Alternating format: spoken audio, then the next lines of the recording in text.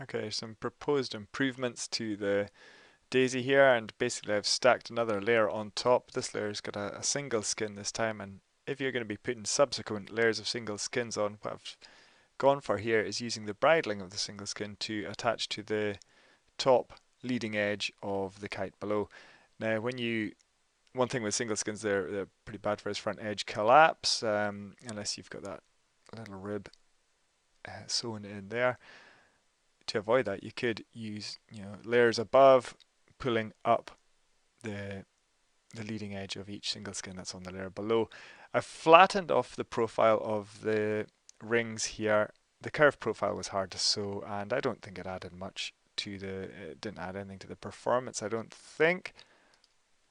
Between the two outer rings here, I've set the tethering slightly angled, and if that's not in tension, it can allow the kite to fold forward. If that line is in tension, it should sweep this backwards, should set that kite slightly back, making it more prone to inflating.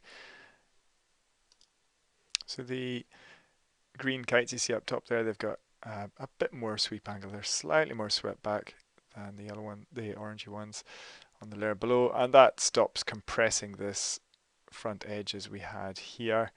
That new line there, I think you'd probably want a bit of a web in the front of each of these so that you're avoiding quite so much chance of compression there. However, the vector of that is straight down and not so much to the side. You might also want, sorry for running around so much, a bit of web in here, and flatter than the ring there, but very much more on the inside. So on the pole just ahead, down to there. If you've got that, you have a stiffness that you're able to impart to the kite to keep it propped outwards for lulls and stop it deflating.